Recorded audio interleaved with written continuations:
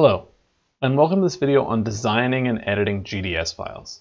In this video, we'll be taking a look at how to implement the basic shapes in a GDS file. We're picking up at the end of the last video where we've already set up a basic layout in KLayout. In this case, we've set up a single cell, cell 1 on this side, and a layer, layer 1 over here. What we're going to be working on this lesson is implementing the basic shapes in a design. So everything in the middle here is where we're going to be mostly working. We're going to be using the top few buttons here in KLayout, implementing polygons and boxes. We'll start with the first one, a box. So when I select that, I'm going to actually zoom out a little bit here. And all I have to do is click to define the first corner. And of course, I forgot the most important thing, which is selecting a layer. We've created this layer, but until we actually highlight it here, we're not drawing in that layer. So select a layer, select the box tool, and now I can begin drawing. I'm going to click once to define the top left corner and drag to define the other corner. When I click again, I've created a box. If you look carefully when I do this, you'll notice that the box is actually snapping in this case. It won't let me draw beyond these grid cells. That's because I have a grid set up, a snap grid set up already. To edit this, we can go to the Edit, Editor Options. And here I can see the grid. It's currently set to 1 micron. So everything that I draw is going to be snapped to a 1 micron grid. For now, I'm going to leave that as is, but if you want to make it larger or smaller, you can do that. What I would recommend is that the smallest you should ever set it is the design grid of the lithography tool you're going to be using. If your tool cannot expose to anything less than 100 nanometers, you shouldn't set that any lower than 100 nanometers. 1 micron is good for this case. Okay, so this is the box. We can click one corner, click the other corner to define the box. We're still on box mode right now, so you can see it's still selected. The one thing that I warn you of with the snapping grid here is if you're too zoomed in, let's go ahead and zoom in down here. If I click and I drag, if we zoom in even more, you see it has to go a certain distance before that box will appear. So sometimes if you're too zoomed in and you click twice, you'll accidentally create kind of an infinitely small box here. What I'm going to do is go to select mode. So at the top here, I'm selecting select. And if I click and drag a box around this, it's highlighting that single infinitesimally small box there with a little black dot. To show you what selecting does on a normal box, I'm going to click and drag around all three, and you can see it gets this dark outline with the black dots at the corners. These small boxes, I usually like to get rid of them because they can actually interfere with the bounding box, the kind of the extent of your pattern in the lithography tool. So I want to avoid any of those. One way to check if you have anything like that is to tell the software to zoom to fit in your entire pattern. So if we go to display here and zoom fit, we can see it's not quite lining up with the edge of this lower box here. So the reason is because there's still that tiny box at the bottom. So if I go ahead and select it and delete, I just click the delete key to delete. Delete is also available in the edit and delete menu there. So if I delete it, and again, go back to display and zoom fit, you can see it zooms in. So the bottom here is really right at the bottom of this viewing window. We're only getting the shapes that we expect to see. That's a great way to check if you've got any of those kind of erroneous tiny boxes around. All right, so we've kind of looked at the box. Lastly, if we want to edit a box after we've drawn it, we can go into select mode again and double click the box.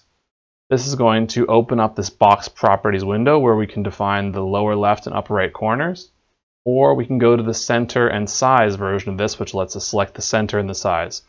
So here you can type in any value you want, and it will ignore the grid. So if I make this 4.5, it doesn't care about that. It's only for drawing that it's going to be snapping to the grid. So pay attention to that when you are changing those dimensions. The center feature is really useful for centering your patterns. We can set it to 0, 0 to make things symmetric around the origin of our pattern. I highly recommend you pay attention to those coordinates when you're designing your pattern. It's going to help you later on to not have things at 1.7632 microns, but instead just at 1 micron. Unless your widths call for that, there's no reason to have that many digits. It's just going to make it harder later on. Okay, so that's everything for the box. I guess we can talk about partial at this point as well. If we want to edit our box, we can click partial, and if we click, we can move the box around to change its dimensions kind of graphically. You can notice here this is also snapping, and it's kind of snapping in a weird way, and it's because I have another thing set in editor. Let's go back to editor options real quick. So edit, editor options, and I have movements here set to diagonal. That's only going to let me move the edges of the box in the diagonal direction. That's why I was kind of moving weirdly. So I'm going to set that to any direction and click OK, and we'll click partial again. And yeah, now I can kind of move it wherever I want. So that's what I would recommend in this case, but there might be a reason you'd want to use diagonal in some situations. Okay, once we've got a box, the next thing would be to look at is Polygon. Polygon lets you create a polygon with arbitrary sides, an arbitrary number of sides and an arbitrary shape. So with this one, I'm clicking to define the first point, and then you can see I can draw the next point wherever I want. And I can keep clicking to define as many as I want. I can intersect them as well, make really weird things, and at the end when I'm ready to close it, if I double click, it closes the shape. So here I kind of did this zigzaggy and I ended up with 3 kind of smaller polygons as a result.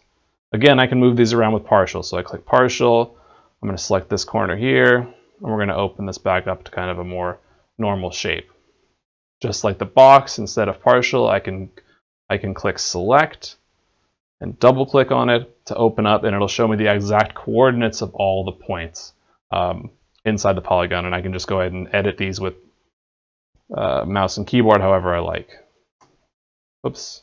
And when I actually apply and OK, it implements the change in the polygon. Nice, easy, straightforward. You can make as many as you want, and again, to close it, just double click and it'll close the polygon. The next shape we're going to look at is path. Path lets us create lines, and we can make complicated shapes with those lines. When we click path, it's going to immediately open up this window that asks us for the width. I'm going to set the width here to 2 microns. Click OK, zoom out a little bit, give myself a little more space. And now when I click and drag, I'm creating a path with that width that I entered. Again, I'm going to double click to stop it, and we've created this path with these 4 points here. Again, I'm going to go back and select this one to see what options are available to me. So I click select, and I double click, and I can again see the points. I can modify the width after the fact, and at the bottom down here, we can select the end of our path. And so if I select that, I can change it to square or round or variable. So let's just select the extension type to see. Let's set round. And when I click apply, you can see just off to the side here, it's gone from that flush end of the path to a rounded path. Let me move this over. And you can see as I change it. So I'll go back to flush, which is the default, and it's flat at the end. There's nothing sticking out past that last point that we drew. Whichever one is most suitable for your application, you can go through and try. Square is just going to leave a square end on it. Whatever works for you. Again, this one is also editable with the partial function. All right, so now that we've actually seen the basic shapes themselves, we're going to look at the combination mode. This says how the polygons that we draw interact with polygons that are already present in the layout. So let's go ahead and set that. Right now it's on add. What that means is if I take a new box and I draw it over these other boxes, it just creates a third box that does not actually connect with these older boxes. They're all separate boxes. I can click on each individual one to select it individually. Let's delete that one that we just added. So I've selected it and I'm clicking delete. I should mention, if I have box selected and I want to stop drawing boxes, I've been clicking select or just hitting the escape key on my keyboard. Escape is canceling the mode that you're in, which takes you back to the default mode, which in this case is select. So we've turned off box. Now I'm going to try merge. When I select box and draw a new box here that overlaps the other boxes, they're going to merge together into a single box. So now they are a single polygon at this point. They're no longer a box. So when I select it, it's all one big shape. The merge mode has fused them all together. I'm going to undo that to remove that box. Let's go through the last few here. Erase. This is going to subtract whatever we're drawing with the new shape. So I've just cut out or removed whatever I drew. Mask is going to take the intersection of the two boxes. So only where they overlap does anything remain. And lastly is the difference function. So here this is going to remove wherever they're overlapping but keep everything else. So again, it drew the new box, but removed where it overlapped with the previous box. Different functions for different applications. I would recommend you leave it an add to start, but if you realize that you need to kind of take a difference or something like that, definitely those other options are nice. As the final thing to check out here, I want to see how those combination modes work with when we have a new layer. So let's go ahead and create a new layer. So again, just like in the, before, we're going to edit, layer, and then new layer to add a new layer.